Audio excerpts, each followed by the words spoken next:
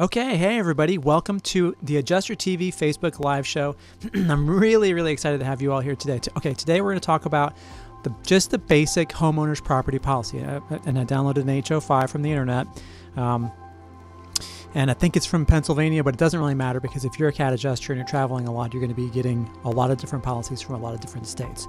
And really, we're just going to go over the main parts of the policy that you're likely to have to deal with as a cat property adjuster. And I'll touch on a few highlights, and at the end we'll do a Q&A. And then after that, I'll send you over to adjustertv.com where I've got some homework assignments for you. It shouldn't take you too long, but it'll be a good exercise for digging into the policy and getting used to seeing where things are at in the policy. And for those of you who don't know me yet, my name is Matthew Allen, and I've been an independent property cat adjuster for nearly 20 years. I took a couple of brief breaks in there to sell roofs, which... Let's be honest, I was not very good at it, but I did learn a lot. And to be a staff adjuster for Liberty Mutual under their Safeco brand for just about a year. But in my heart, I'm an IA. And I think I'm to a point now in my career where I really want to give back what I've learned over the years in the hopes that you guys can benefit from my experience. And while we're at it, if there's anybody you know who you could think could benefit from this video, please share it with them. Okay, just to be sure that everybody can hear and see me okay, just give me a quick thumbs up in the comments. Again, we're going to break down the homeowner's policy and go over just the main parts that will concern you as a cat adjuster.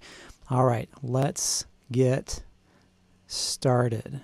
So this is the HO5. This is a replacement cost policy for the most part.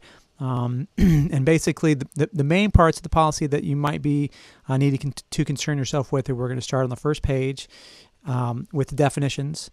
And then the next part... and we're going to go back through this whole thing and kind of do a deep dive, but for now we're just going to jump in and just touch on the high points, just sort of the main parts of the policy. So property coverages, this is where you're going to find stuff about your dwelling, other structures, personal property, additional living expense, special limits of liability, and all that stuff. And then we will go ahead and hit loss of use is in there. Scrolling down. I got these highlighted so I could hit them, but there's a lot of stuff under property coverages. Hold on a second, did I miss it?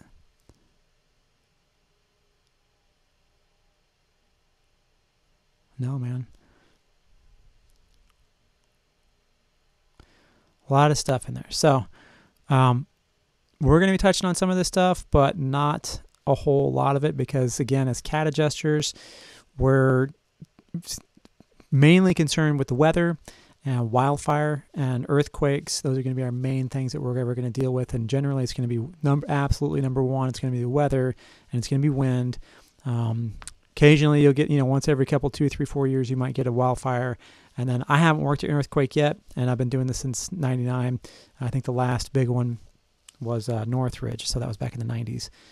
Next section we're concerned with is perils insured against, and this lists out, strangely, it tells you in one sentence right here, we insure risk of direct physical loss of property described in A, B, and C, and then it goes on for 2 pages and tells you what they do not insure, which is, typical of insurance policies. And then the next section after that is exclusions, which is more of what we do not insure.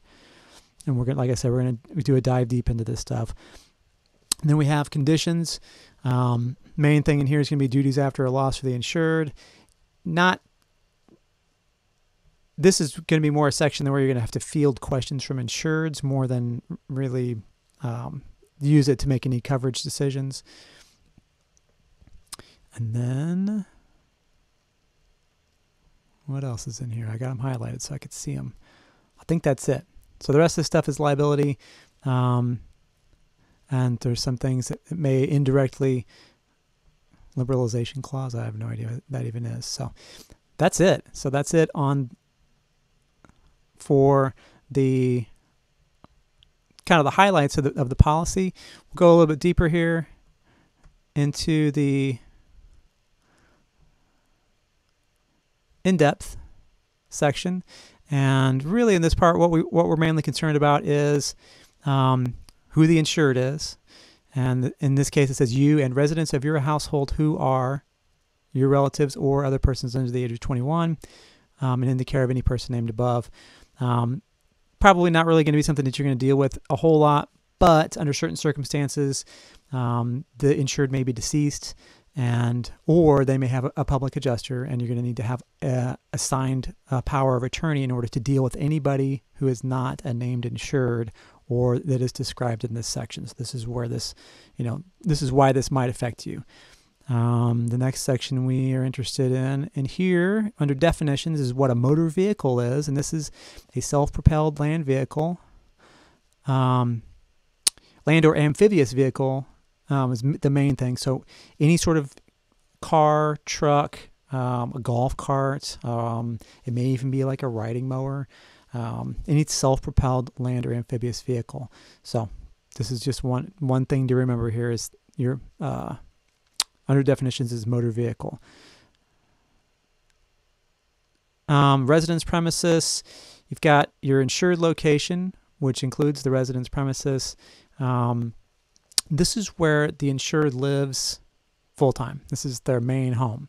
So sometimes, the time that this will be an issue with a catastrophe adjuster is if you go to someplace where there's a lot of vacation homes, like on the coast or up in the mountains near, Aspen or Breckenridge, or there's some places up in Oregon where there's, everybody's got vacation homes and they don't live there full time. If they have a loss at one of those locations, this particular part of the policy could affect how you pay or if you can pay for a loss. So it's important to kind of keep your eye on, have this sort of in the back of your mind as when your insured tells you that it's their vacation property or it's their cabin up in the mountains and they only go up there a couple of weeks in the summer. Like I said, it may affect how you pay for the loss. Okay, now we move down here to property coverages under dwelling. Coverage A, coverage B is other structures. Coverage C is personal property, and of course, our good friend, coverage D, loss of use, which is additional living expense. Those are the main coverages that we deal with as catastrophe adjusters. And the dwelling is mainly the main house. Which is the residence premises, which is where the insured lives. And interestingly, on this particular policy, it says materials and supplies located on or next to the residence premises used to construct, alter, or repair the dwelling or other structures on the residence premises. So if they have some construction material sitting in the driveway and you get a big hailstorm and that stuff gets ruined, under this, that can be covered under the dwelling coverage. We never cover land. So if, well, we just, if you have some hail that hits the yard and it puts a bunch of big dents in it or whatever, we're not paying for that. So under coverage B, other structures, the main things we want to talk about here is the fact that other structures includes like detached garages, sheds, outbuildings. It also includes fences or structures that are not buildings like fences. It could include those tall like birdhouse things. Like you see people sometimes have like a pole in their yard with a great big birdhouse sticking on top of it, and it's like 25 feet in the air. Anything that's a structure that's stuck in the ground is going to be considered an other structure under this particular coverage. And again, we do not cover land, including land on which the other structure is located. Particular thing you want to pay attention to here is that other structures, we do not cover other structures from which any business is conducted or other structures used to store business property. There's a little bit of a clause here that differentiates between we do cover a structure that contains business property solely owned by an insured or a tenant, provided it doesn't have gas and liquid fuel and stuff like that. So basically what this means is if you are if you own all of your business property that you're using for your business, say for example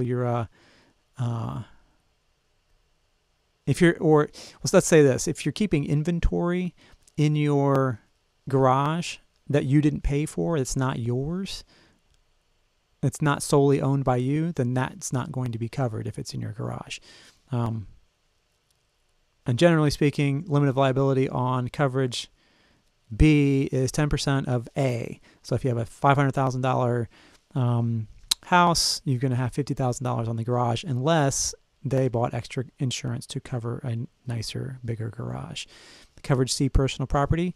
Important thing here is that we cover personal property owned or used by an insured while is anywhere in the world. A lot of people don't know that. They think their personal property has to be in the house, but if you go overseas and you take your camera and a bunch of stuff with you in your laptop and it gets stolen, it's covered. So, but again, that's not going to affect you as a CAT adjuster. Really, really important part of this under personal property is the special limits of liability. And this tells you that certain things have a limit, $200 on money. So if a guy says, well, I had, $1,000 in cash sitting on my nightstand, and when the fire happened, you can only give him $200 of that $1,000. The main thing for CAT adjusters that you're going to be seeing frequently are going to be trailers and boats and things like that are sitting parked in the backyard or on the side driveway or in the side of the house. You've got limits here, $1,500 on watercraft, including their trailers, furnishings, equipment. So if you have a pontoon boat sitting on a trailer with a cover on it, even if all of the three of those things are damaged, you can only pay for $1,500 of that.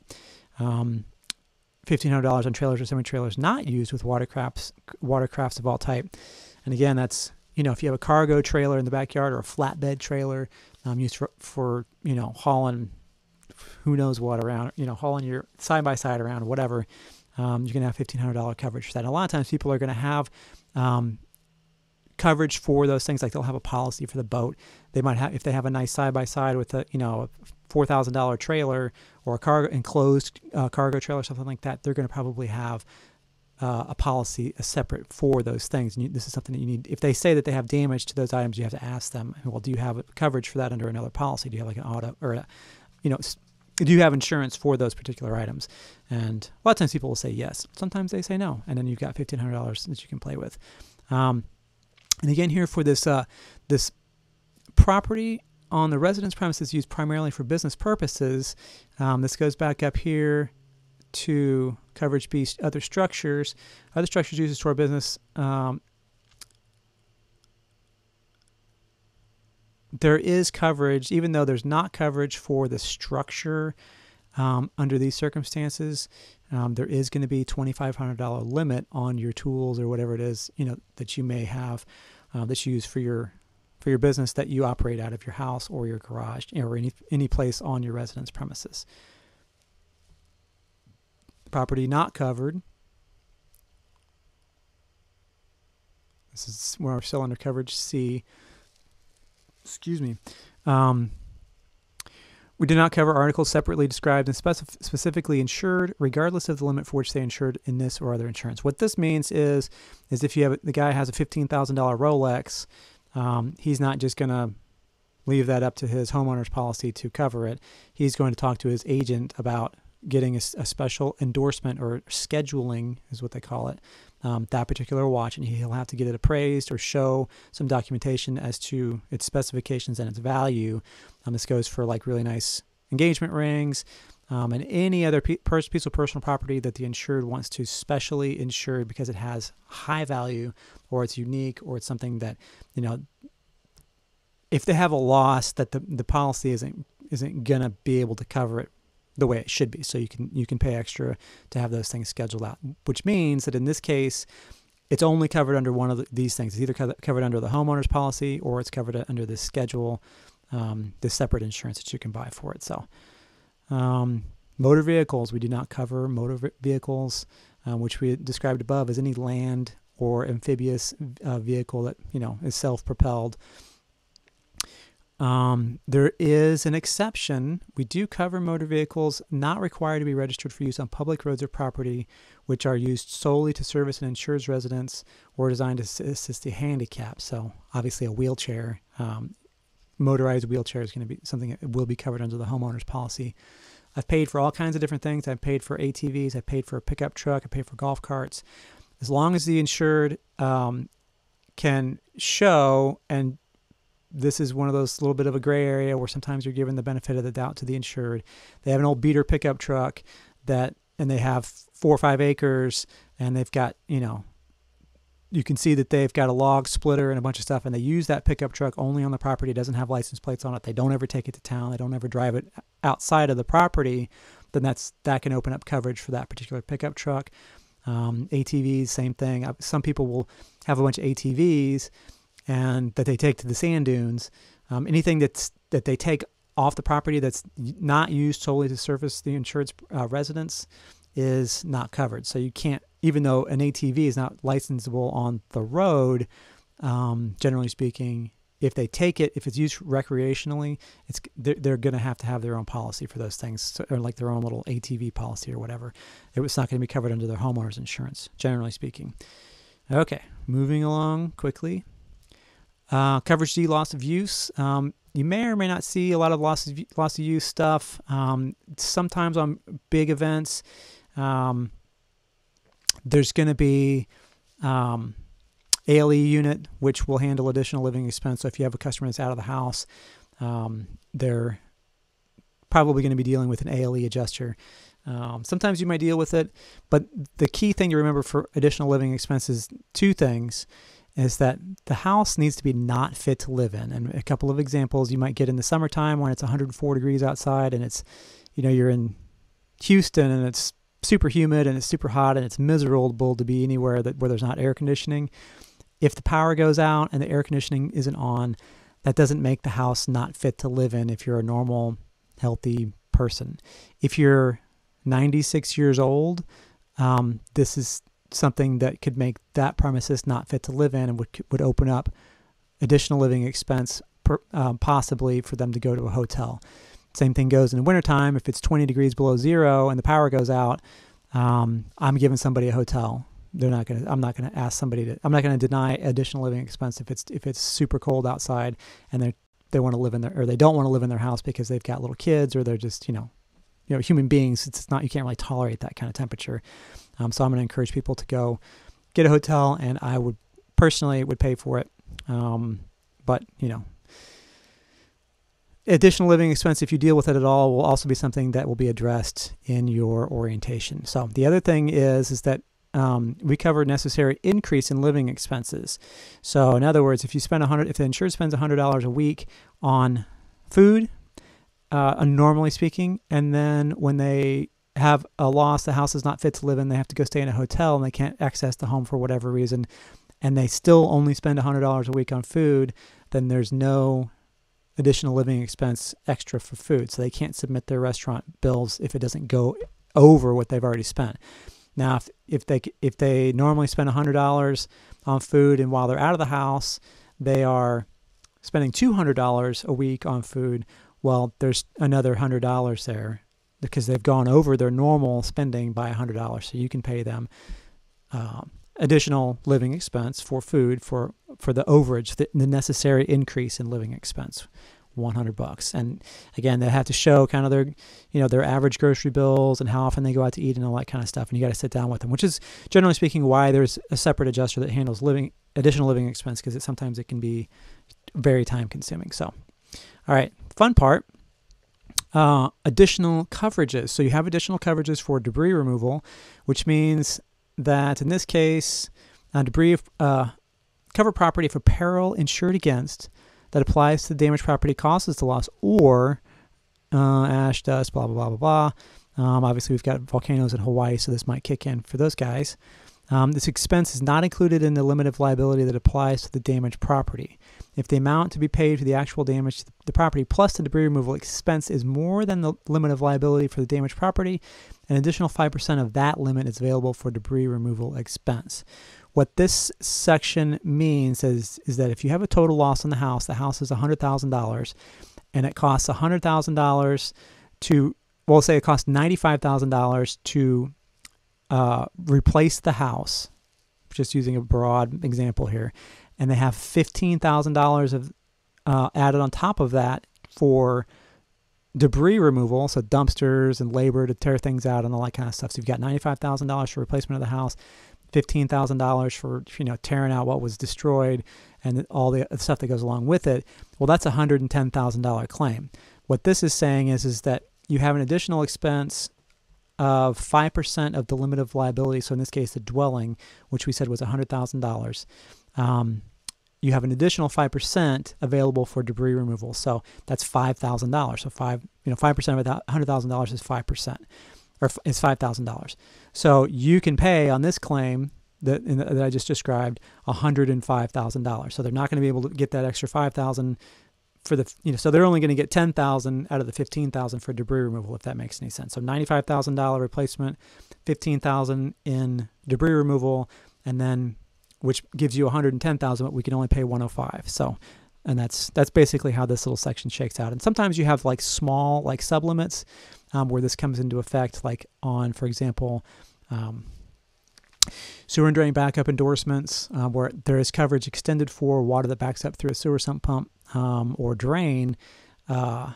Those sometimes have a $5,000 limit, so you can only pay. You guys got a finished basement, you can only pay $5,000 of whatever he's got.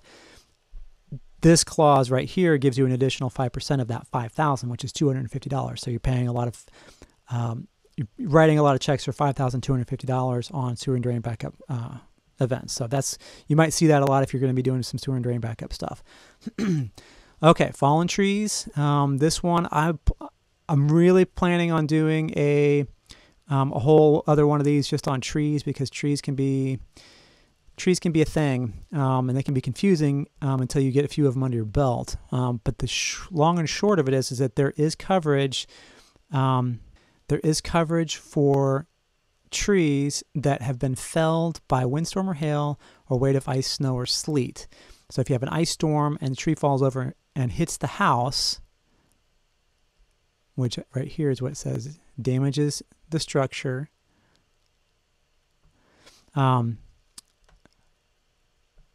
These two things will give you coverage for hauling away. So this is under debris removal still. So this doesn't include what it reasonably costs to get the tree off of the house so that the repairs can be made. So if you have a tree that hits the house, guy comes out and it's going to be $6,000 to get this great big tree off of the house and to get the debris onto the ground, then you can pay the $6,000 or whatever, $5,000 or $6,000, whatever I said, to get that tree off of the house so that repairs can be made. But you've only got up to $1,000, and in this case, no more than $500 per tree is allowed. So you have $6,000 to get the tree off the house, and then $500 to haul off the debris. And that's kind of the way these shake out. And again, I think we'll do another one of these where we've got a bunch of examples and stuff. All right, moving along. Reasonable repairs. We will pay the reasonable cost incurred by you for the necessary measures taken solely to protect covered property that is damaged by peril insured against from further damage. And we're talking here tarps. Primarily, this is what you're going to see. So guys might blow through a neighborhood and tarp every roof in there and want $3,000 for it. You're going to have to get with your management on hurricanes. On typical windstorms in the Midwest, $250, $350, $450 is what I usually, is paying for tarps. But you're going to see them all over the board when you get a hurricane. And this also goes for trees. Two guys might come out to the house. One guy will say, it's two guys in a pickup truck with a chainsaw will say, yeah, we can do it for $250. And then the next guy that comes along wants $12,000 to do the same thing. So it's going to be wild and crazy with the trees and stuff. So, all right. We do cover trees, shrubs, and other plants on the residence premises. And this includes trees, shrubs, plants, or lawns. But it's only for loss caused by the following perils insured against. So we've got these, was it A through G? That's 7. Fire, lightning, explosion, riot or civil commotion, aircraft, vehicles not owned by operated by resident of the residence premises, vandalism, or theft. So in this case, for our purposes, it's going to be fire or lightning. So wildfire, you can pay for trees. If a tree gets struck by lightning, you can pay to replace it. But again, we're talking about a limit here, which you find in this paragraph. As doing daily claims and being a staff adjuster, you're going to see more of like this one right here. Somebody loses control of their car and blasts through the insured's drive or through their yard and takes out a bunch of landscaping, plants and bushes and stuff, you're going to be paying for replacing that stuff. Excuse me. Okay.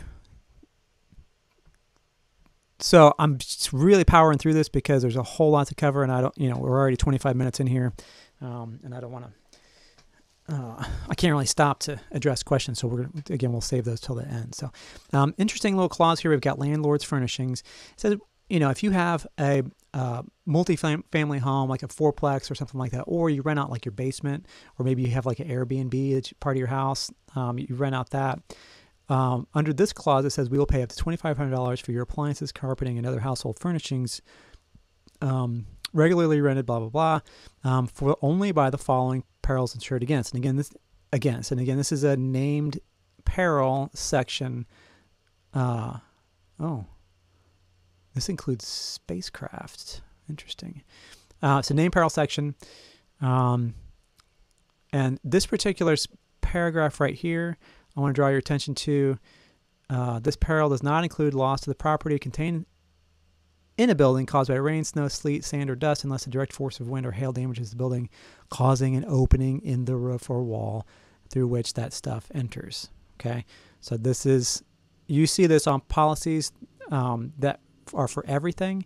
In this particular case, this is only for landlord's furnishings. This is not for the insured stuff. So if you have wind-blown rain and it dribbles in, you get 18 inches of rain in 6 hours and it dribbles in around a skylight or something like that, and the insured's laptop is sitting on the, or their water drips onto their nice dining room table and causes it ruins the finish and makes a big stain or whatever on the dining room table. This is not applicable under that because this is only for landlord's furnishings. There's no other place in this particular policy, and I looked for it because this is a big one. There's no other place in this policy which has this language that applies to the insured's personal property. So in other words, if there's no damage to the outside of the house, if you just have too much rain, it kind of overcame the parameters of, or the parameters of the house, and how if water will find a way in, if there's any way to exploit any tiny pinhole anywhere, and if you get enough water on it, the water will find a way and it'll eventually drip in. So if that happens, if there's no storm damage to the outside of the house, then stuff that's on the inside of the house will be covered. I've seen a lot of policies where it's not. So this is a big one because you will see this on hail claims. So let's skip out of here, and we're going to go down to ordinance or law.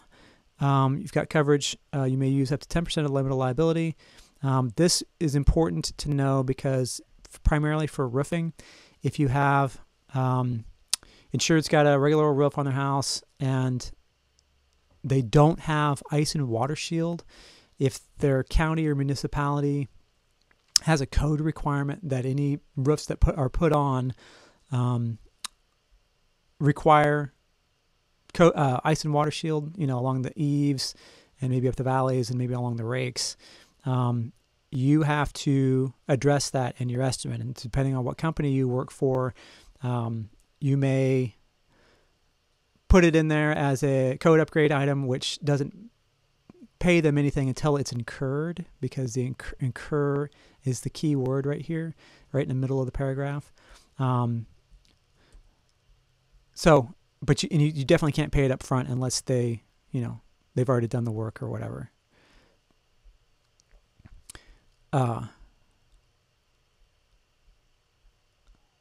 So now we're going to get down here, back down to this section, perils insured against. Already 30 minutes in. That's amazing. So there's one sentence here that tells me that this policy is a open peril policy. And this basically means right here, we insure against risk of direct physical loss to property described in coverages A, B, and C. So the property that's described in this area is insured for direct physical loss. It doesn't say anything. There's no other qualifiers on this sentence. So what this means is that basically if it's not excluded, so we do not insure, however, for loss excluded If something happens to the insured's house or their personal property or whatever, and it's not excluded anywhere in the policy, then this is saying that it's covered. So it's an open peril policy, which is in contrast to the named peril stuff that we've got up here under landlord's furnishings. And then we had, what was the other thing we had in here? Oh, trees, shrubs, and other plants. We have these 7 things, which these are named perils for this particular coverage. But the whole policy in general is open peril. But so section 1, perils insured against. We've got one little sentence here that says it's open peril and what's covered, and then 2 pages of we do not insure, however, for blah blah blah, which is all this stuff.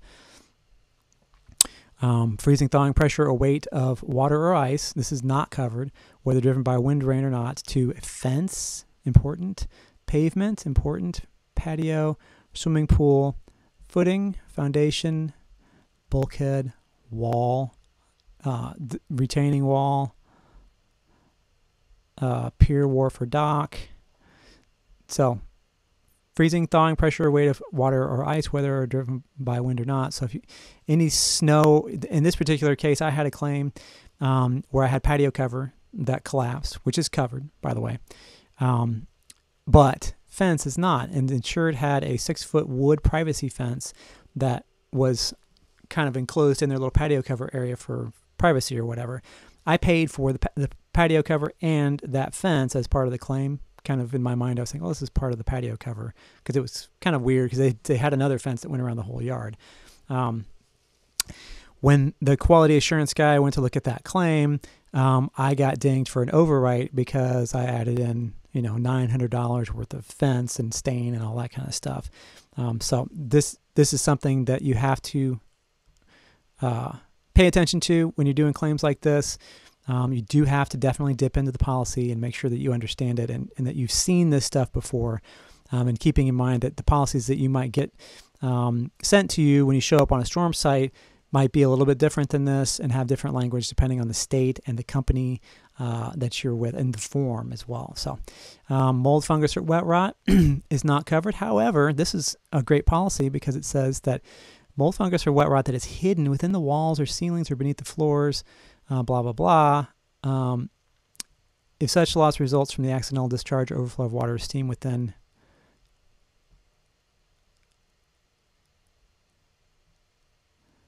So in other words, if you've got something that leaks, that springs a leak, and it causes hidden rot or mold or fungus that you can't see, and it's discovered when the insured goes in to do the repairs, then this opens up for mold remediation, which adds, obviously some money to the estimate if they got to wear spacesuits and respirators and all that stuff. And then, of course, 2A, 2E. So this section right here, A2E, you're going to see this the language is going to be really similar in most policies that you see. And this is where you're going to find wear and tear is not covered. Deterioration is not covered. Mechanical breakdown is not covered. In this particular one, we've got birds, vermin, rodents, or insects, which is not in every policy. Some policies will cover damage caused by these things, or at least vermin, which includes, I think, like raccoons and stuff. Settling, shrinking, bulging, or expansion, including result in cracking. So cracking that's caused by settling, shrinking, bulging, or expansion of any of these things. We've got bulkheads, pavements, patios, footings, foundations, walls, floors, roofs, or ceilings. So you got stair-step cracks from settling primarily is what you're going to see, and you're going to have to do denials for because they happen over time and it's not covered. Exceptions, unless the loss is otherwise excluded, we cover loss to property covered under coverage A, B, or C resulting from an accidental discharge or overflow of water from steam from storm drain or water, steam, or sewer pipe off the residence premises, or plumbing, heating, etc., or household appliance on the residence premises. And in this case, this is basically, this section right here is saying that ensuing loss from one of these things is covered. So if you have an appliance that's damaged there that breaks, and like a refrigerator, and the water line breaks inside and it ruins the floor in the kitchen, the ruined floor is covered, but the refrigerator is not covered. So if that makes any sense, that's to help to keep this section simple. You're not going to see this on a cat, but if you do any daily at all, you're going to see this constantly. This is one of the main big time claims that you get doing daily or being a staff adjuster. All right, moving along quickly here.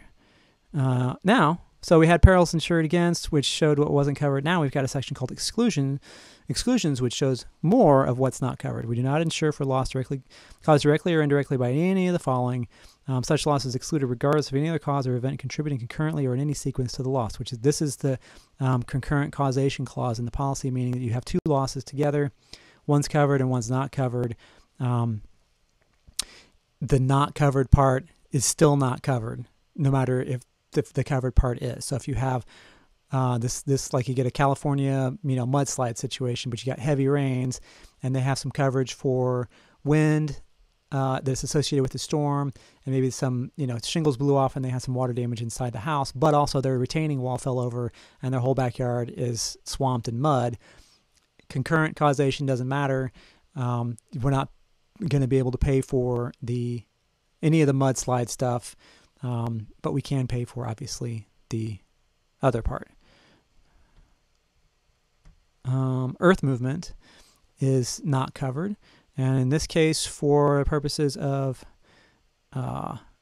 CAT, we're talking about landslide, mudslide, or mud flow, earth sinking, rising, or shifting, any other earth movement, subsidence, or sinkhole. These things are going to be not covered. There is a section here at the bottom of this paragraph that says we'll pay for ensuing damage from fire or explosion caused by any of those things, but nothing else. And then water damage, our favorite here. So water damage is any flood, surface water, waves, tidal water, overflow of a body of water, or spray from any of these, whether driven by wind. Water which backs up through sewers or drains, or which overflows or is discharged from a sump, pump, or related equipment. Or water below the surface of the ground, including water which exerts pressure on or seeps or leaks through a building, sidewalk, driveway, foundation, swimming pool, or other structure caused by anything.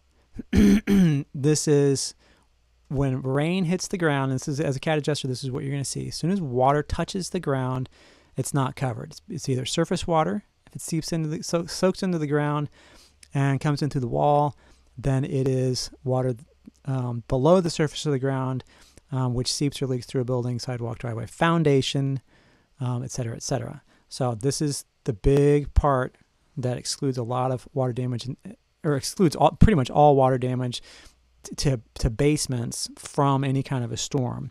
If you have, a tree hits the side of the house and puts a great big hole in it, and water rains in because the insured was out of town through the weekend, and they get a bunch of water damage in the basement from that because the water leaked in all the way down to the basement, well, that's covered because the source is from the roof. It's not from this. But if they just have, some shingles blown off the roof, but then water was pouring in through the wall in the basement, which I've seen, I'll turn this off. It's just not going to be covered, and you're going to be writing a lot of denial letters for that. So power failure, you're going to hear this one a lot. Failure of power or other utility service if the failure takes place off of the residence premises is not covered. So if you have power goes off in the neighborhood and you lose all the food in your fridge, it is not covered. If you have a tree that falls over in your yard and pulls the power line off the side of the house and there's no power to the house because there's no power because the line's off, that's on premises. Even if the tree is off premises and it pulls the line off, but it damages your house and it pulls the power line off of your house, that's still on premises, an on-premises power failure, and that would mean that your refrigerated food loss is covered. So generally speaking, you're not going to have much more than refrigerated food loss on CAT claims from this kind of a thing, and there's usually going to be other damage to the house a lot of times, or people will not file a claim for that unless there's decent damage or the tree caused a bunch of other damage. So Okay. Conditions. Insured's duties after a loss. We're almost done here. Thank you guys so much for hanging with me. The conditions, this is something that sometimes the insured will say, well, I don't want you coming over here, da, da, da, da. Let me just send you pictures, or let me, why can't I just file a claim for da, da, da, da, da. They are required, as by the terms of the policy, as often as we're required, to show us the damaged property and provide us with records and documents. So they have to comply with us as part of our investigation of the claim, whether or not we're going to pay the claim or not. So it's a fraction of a fraction of a fraction of people are going to give you a hard time about this. Usually you're answering questions about this one, which is protect the property from further damage. So if the insured complains that there's another storm coming tonight, the storm happened 2 days ago and there's another one coming tonight, what am I supposed to do? Da, da, da. They are required to protect their property from further damage, doing whatever is reasonable and necessary, and we'll pay for it. And if they take pictures and keep an accurate record of repair expenses, that's no problem. So when you're talking to a customer and you say, hey, Mr. Jones, I could be out there a week from Monday at 5 o'clock, and he flips his lid because he can't wait that long because he's got, storms are coming, da, da, da, da, then you just say, listen, please, by all means, go ahead and get started doing the repairs, take pictures. You've got to protect your property from further damage. Leave as much as possible for me to see, but take photos as you go. And this is what helps you when you get a huge influx of claims on a hurricane where they might hand you 70 claims. And there's no way. It's impossible to get it to everybody in a week. It's just not going to happen there's just no way. This is where you tell them, you say, just go ahead and get started, because sometimes their contractor is in big demand and there's no way, he can either do it this afternoon or it's going to be in a month. So tell them, do it. Go ahead and do it. Take photos, keep a record of everything, so that I can see it and we'll take care of it. No big deal. As long as, it's covered and you've established that in your conversation with them. So that is the duties after the loss. Under loss settlement, this is where we're going to talk about replacement cost and actual cash value.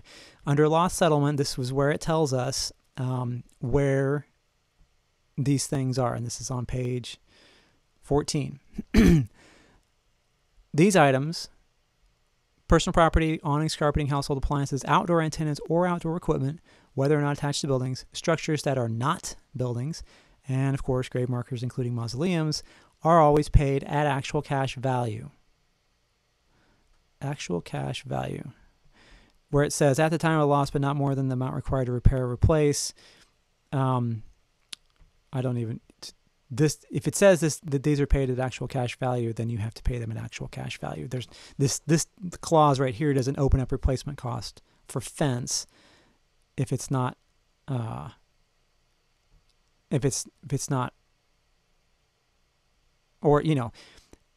awnings or carpeting or whatever. If it says here that it's actual cash value, then you can only pay actual cash value for those things. Structures that are not buildings are fences. This is going to be the main thing. That's what this is. Buildings under coverage A or B, and also personal property. This is a big one. Sometimes, when people buy these particular policies, almost 100% of the time they will have an endorsement that gives them coverage for their personal property for replacement costs. So they'll give them replacement, and it's like $14 a year or something like. It's crazy. It's super cheap. I had one instance that insured had a 40 by 60 detached garage that was full of. There was over $100,000 worth of personal property items in there because they sent me their list. They did not have the personal property replacement coverage on their deck sheet. Called the agent, he confirmed it, and then when I went to talk to the insured about it, she lost her mind and said that I was crazy and there was going to be a lawsuit and all this kind of stuff. But the agent had the document. If somebody turns down this kind of property, the insured has to sign something saying, I turned down this particular coverage. Same thing for places that are prone to sewer and drain, like sewer and drain backup endorsements, which is mainly the Midwest, where you get a lot of rain, or you can get a lot of rain, or really heavy rains that'll cause over the short term that'll cause water to back up into the house. That's another one that people have to sign a piece of paper that says, I decline this particular coverage. And the agents have that stuff. And that's what covers their rear ends when the insureds blow their tops and this particular kind of thing. So keep in mind, personal property is actual cash value unless it's endorsed. So check the deck sheet. The deck sheet should be available. On your loss report, it should say what the coverages are, but you can get into exact analysis and also see this information. So, but buildings that are covered under buildings under A and B are covered under replacement costs without deduction for depreciation, subject to the following. And then there's a bunch of yada yada here about insured value, which, I mean, I can't tell you the number of hours of classes I've sat through where I talk about co-insurance and insured value calculations. I've never done that in my entire career ever on CAT. So I ignore that stuff. What we want to talk about here, though, is that we will pay no more than the actual cash value of the damage until actual repair or replacement is complete. Once actual repair or replacement is complete, we will settle the loss as noted and blah, blah, blah above. This tells you, when you have that conversation with the homeowner, where you're saying, all right, your first payment is this is the actual cash value payment, is going to be 50% of the roof. And then when everything done, when you finish the work, you show me that it's done, then we'll give you the other 50%. You can pay off the contractor and away you go. This section here is where that language is. If you're looking at a policy and it doesn't have this in there, you're going to go by what the carrier directs you to do, because this particular policy, I don't see this very often in policies, but it's actually in here for you to read. So, but it says, however, if the cost, repair, or replace damage is both is the key word here. Number one, less than 5% of the amount of insurance in this policy on the building, and less than $2,500, we will settle without replacement costs without deducting for depreciation up front. Standby. Okay. So, but in this case, you're thinking, well, that probably wouldn't come up. If it's less than $2,499 and less, I don't have to deduct for depreciation. Of course, keeping in mind that the deductible still comes off of that. So this isn't like $2,500 after the deductible is taken. It's going to be $2,500 and then the deductible comes off. So the total amount of the loss, right? This doesn't say anything about deducting for the deductible.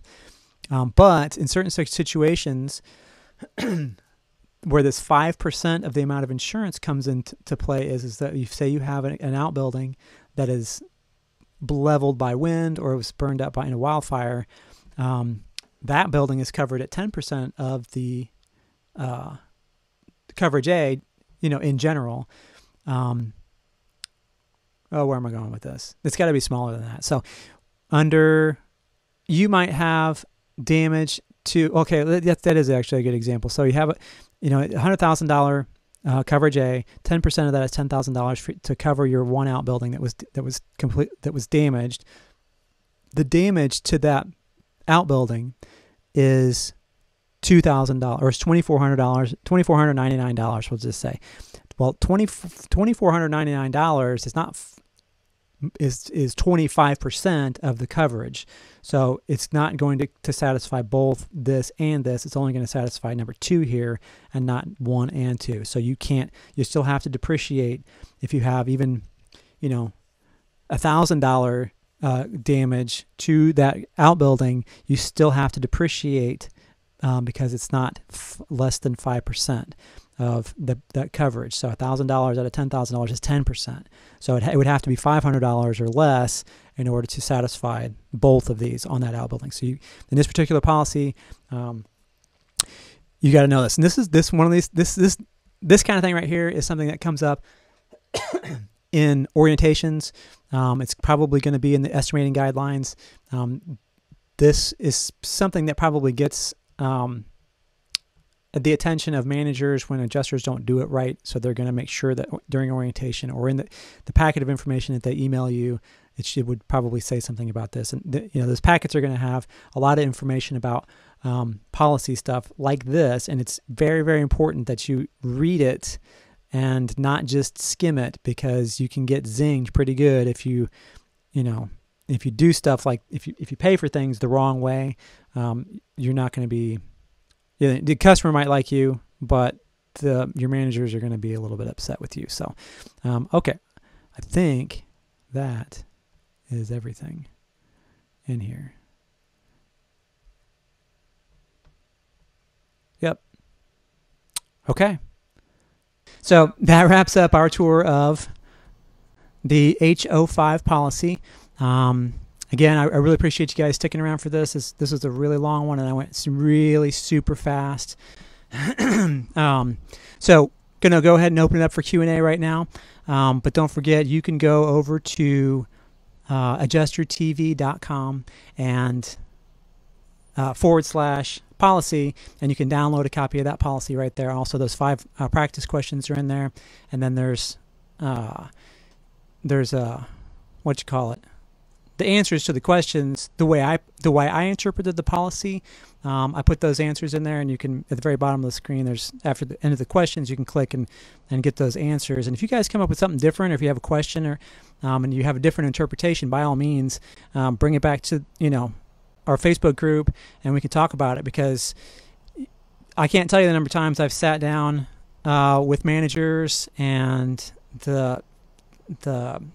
especially when I was working at Liberty Mutual, sitting down with their counsel and talking about a coverage issue. And usually it was, I'm trying to pay for something and trying to sort of figure out a way in the policy to get something paid for, and walking through sort of my analysis of why we should pay for it, and then listening to them tell me, either why we're not going to pay for it because of this other thing that I didn't see, or, hey, great point, Matt, we're actually going to pay for that. So anyway, yes, the live session will absolutely be available later, right in here, of course. And again, I mean, the policy, there's a lot to cover in the policy, and I literally hit every single thing that of all of the things that you're going to possibly run into. 99% of the time, I hit them all. So, and I did it in 51 minutes or whatever it was. So, I can understand if you guys don't have any questions right now, if you're sort of overwhelmed with all of that. But I'm going to hang out here for a few minutes and welcome any questions that you guys have. And I also wanted to tell you guys that this is part 1 of 3. Next week, I'm going to try to do a much shorter video, and what I'm going to go through is policy analysis. So what we did today was we basically took a tour of the policy, and it's literally like just barely touched the surface of most of those points in there. But with the policy analysis, when you sit down, when you get a new claim, especially if you're doing daily, or you're doing like hurricane claims, or you're doing something a little bit more complicated than hail, because generally speaking, hail is pretty cut and dried, especially once you've done a few claims in a neighborhood, you kind of have an idea of everything that's going to be damaged and everything that's covered. But with policy analysis, you still want to hit these points. You want to make sure that you've looked, after you talk to the customer, you find out, they'll tell you what things are damaged, and you go through the policy and find out if those are damaged and if they have any limits. And then you want to put that in your activity diary, or in your general loss, or in your log notes, or whatever it is, so that people, when they look at your file, they can kind of see, they can sort of follow the story of your claim and see how you came up with what you did. So policy analysis is a really big deal, and it's the next thing we're going to go over next week.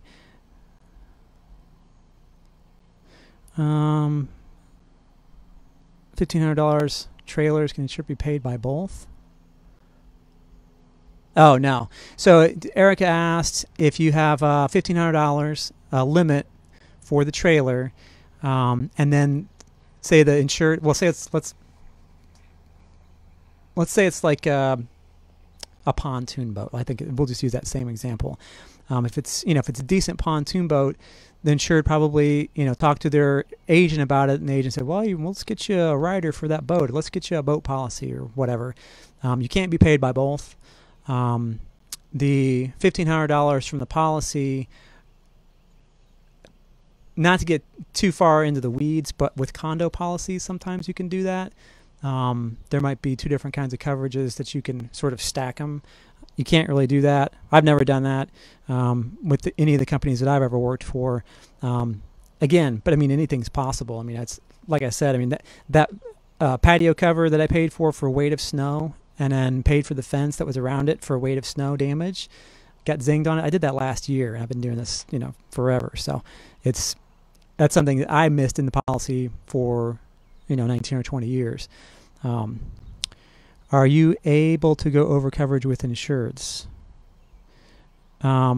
It depends on the company. Alina asked, "Are you able to go over coverage with insureds?" I'm guessing. Depends on the agreement that the carrier and the IA firm have with each other. Can you still hear me over there? Okay. So basically, most of the companies that I've ever worked for, with a couple of exceptions, they want you to do the coverage, the policy analysis. They want you to scope the loss. They want you to write the estimate. And then they want you to sit down with the customer, either over the phone or at their kitchen table, and go over all the coverages and go over the whole estimate, go over depreciation, go over all that stuff. They want you to start to finish. They want you to do the whole thing.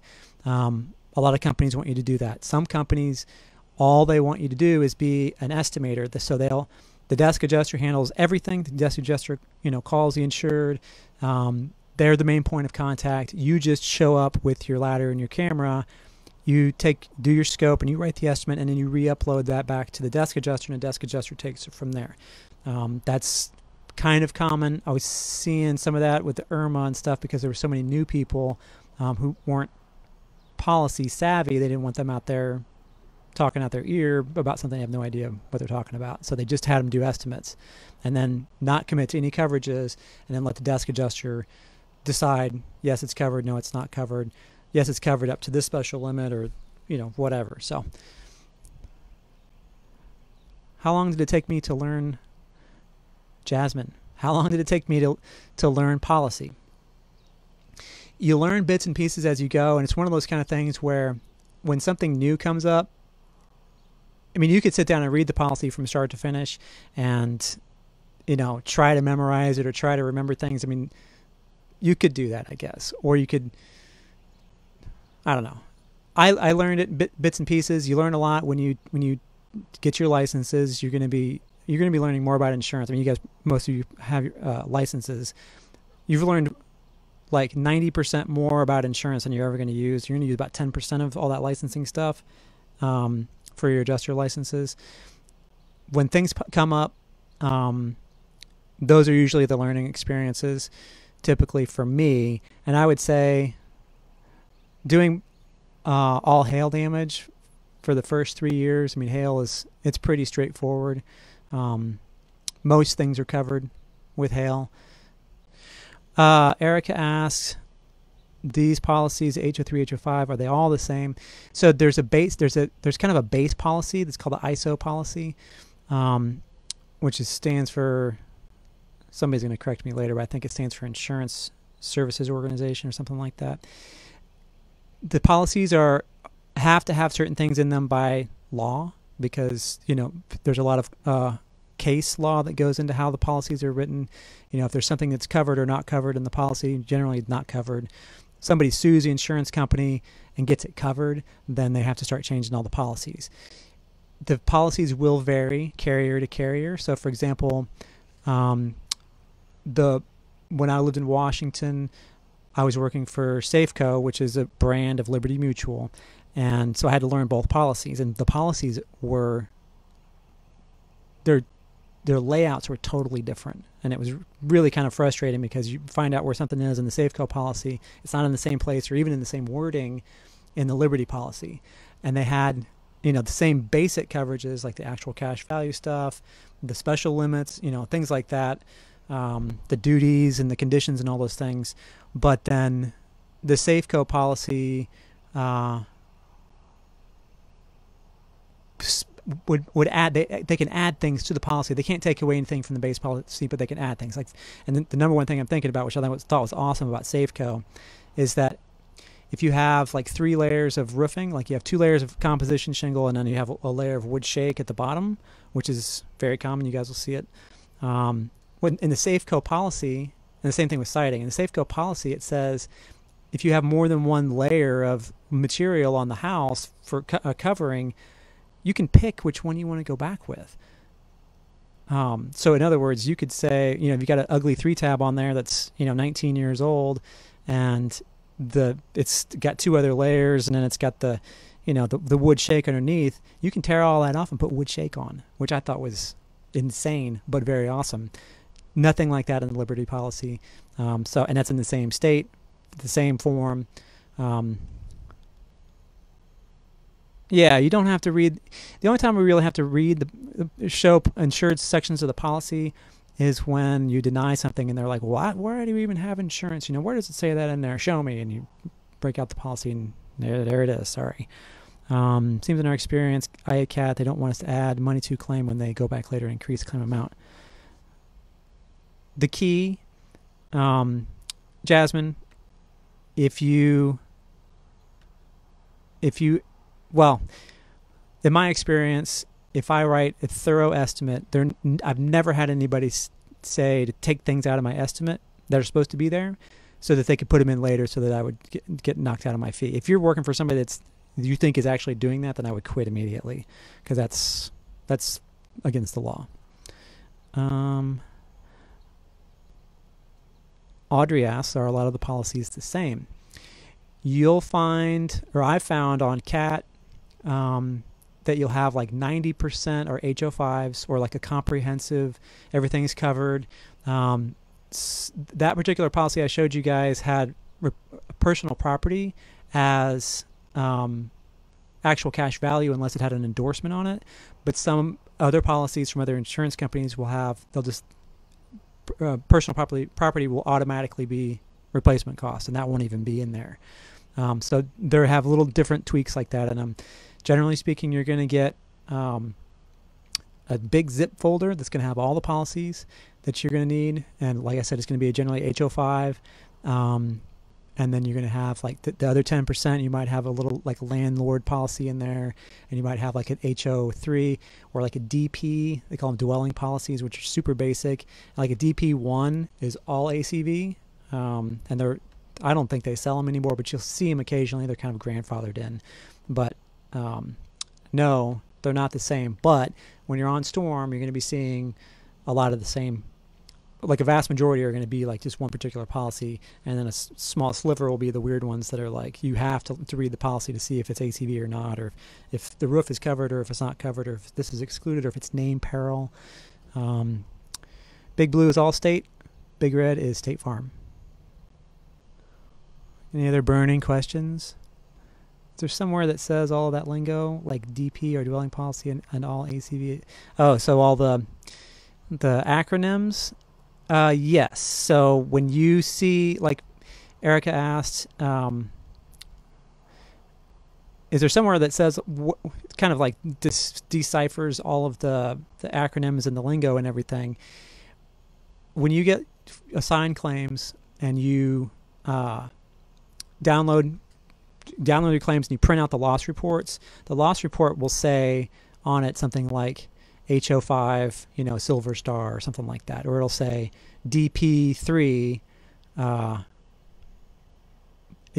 you go to look at that policy, like usually the packet you get, the zip file that you get from your, whoever deployed you, they'll have a folder that has the policies in it, and it'll say DP1, DP1, DP1, and with a bunch of stuff after it, and then DP3, and then HO3, HO5, HO6. Double click on DP1, and it'll pop up, and the first thing it says on top is dwelling policy. So DP stands for dwelling policy when it comes to policies. ACV, yeah, I mean, I could put together a cheat sheet for that. Let me make a note of it here. Stand by over.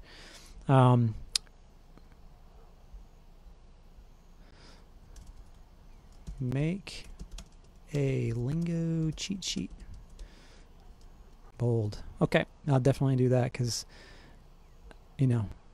it's one of those things like when you throw the lingo around because you've heard it 10,000 million times over the course of the years, and then people who've never heard it before are like, what language are you speaking again? So hubby thought roof should be replaced. Firm came back and said no, Jasmine says. Then later he saw that file and the carrier sent out another adjuster and they replaced. He lost out on a gigantic amount. Yeah, truthfully, I've just never had a carrier or an IA firm or a QA person. But again, the companies that I work for mainly, they want you to settle on site and everything. So if I go out to the house and I say the roof's totaled and hand them a copy of the estimate, what'll happen is, and it's only happened, I think, once, and that was in I can remember that was in northern Missouri a few years ago. That was actually when we were staying at that Platte River place, Dean. The QA went back out and looked at a bunch of my files and another adjuster's files, and he basically called us together and said, "Hey, you guys are doing a really great job taking care of our insureds, but let's tighten up our scopes a little bit because some of that stuff was hard to see, the hail damage that you guys are paying for." And that's a shot across the bow saying, let's not pay for more roofs like this. But they're not taking money away. They're not, if you just go out and scope the loss and you write an estimate to replace the roof and the insurance company doesn't agree and you didn't commit to it, then that's going to be probably another, they're trying to maintain control of the claim. If they send somebody back out, it's hard to know what's going on there. If they send another IA out or if they sent their desk adjuster out, I would personally, in that circumstance, I would call my vendor manager, whoever, the IA firm I'm working for, and say, "Hey, listen, I totaled that roof and I saw it again in an exact analysis and somebody else came back out. They said they couldn't pay for it and now they're saying they are paying for it and it got totaled and got paid for. That's not very cool. Is there any way I can bill for that? Or you guys can, at least maybe split the bill with the other adjuster or something, and then maybe just bail on that storm and go find somebody else better to work for, because that sounds like baloney." Audrey says, if a house had a power outage and the food in the freezer and the refrigerator spoiled, would that be covered? Yes, but depending on the policy, and this is one of those things, if you go on a storm where you're going to have power outage and food spoilage, it's going to be on most of your claims. It's going to be, generally speaking, it'll be because it'll be like a widespread thing. There should be this particular policy. I don't think I saw it.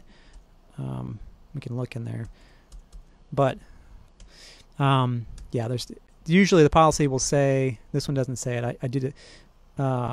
Control F to search through the policy. You can type in keywords, which is a big deal. Which is wonderful with PDFs. But they'll have a separate endorsement for food coverage. And it'll say whether the power outage occurred on premises or off premises, the refrigerated food loss is coverage up to $500 or up to $750 per unit.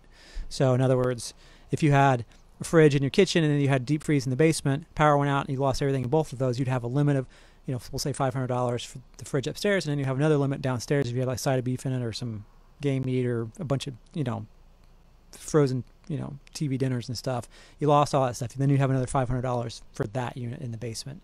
But that's something that they'll definitely cover in the orientation, and it'll show up on, usually they'll have like a storm notes or, storm. There's a sheet that lists off all the things that really, really are important that they want you to focus on. And that's generally one of those things that pops up. Erica asks, on hail claims, is it a carrier-specific rule that we each have different views on what determines how many hail hits in a test square to a full replacement? Or did that information come from your manager? Daily claims for you in Texas personally.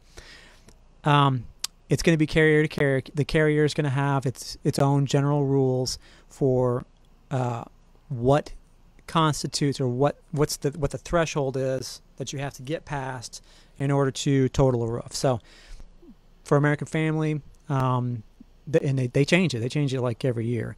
But it used to be if it was 50% of the roof, so if you had a straight gable, 12 squares on the front, 12 squares on the back, and they wanted to see 8 hits in a square would total that particular directional slope. If you had the front slope, and this is what made Working for American Families so great, is that I could total a roof with one slope if it was a neighborhood that had all little gables in it. All I needed to do was total out the front slope, and then the roof's total, and that was 50%. Then they changed it to they wanted 51%, which that was like, how are you supposed to figure out 51%? So they redefined that to say it's 51% means that if you find, well, just give us a couple of hits on the back, or if, some kind of damage on the back. If it's, both the slopes are the same size, then you can total that roof. Other companies are going to say they want to have 60% of the roof, totaled, and then once you have 60% of the slopes, whatever kind of roof it is, then you can total the roof. Some are 100%; they'll only pay for the actual damage. I think Safeco even did that. I don't think that we could, there was like a little shortcut where you could just do 51% of where they wanted to. If you had 4 slopes and you found damage on 3 of the slopes and you couldn't find damage on the last slope, you just couldn't pay for that last slope. But that's something that they'll go over. They'll say they might do the repair difficulty factor. Well, I won't get into that stuff. But usually it's 8 to 10 hits per square. Your mistake, only 5 shingles missing. I'm sorry, let me back up a little bit here. Audrey asked, Matt, can you go back over why water isn't covered that comes inside the home? So it's not water in general, it's water from specific sources. So let's see if we can pull this thing up here real quick. Watch this. Okay. Is that scrolling? Yep. Okay, so water damage. Let me cruise down here to the policies don't want to pay for water damage from specific sources for a couple of reasons.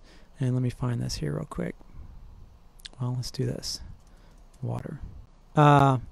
We do not insure, however, for loss caused by water damage. So it's number 3 down here. It's not that water damage isn't covered. It's that water damage that occurs as a result of flood. Wait, let's do this right. Flood, surface water, are the 2 main things that we're going to be concerned with as cat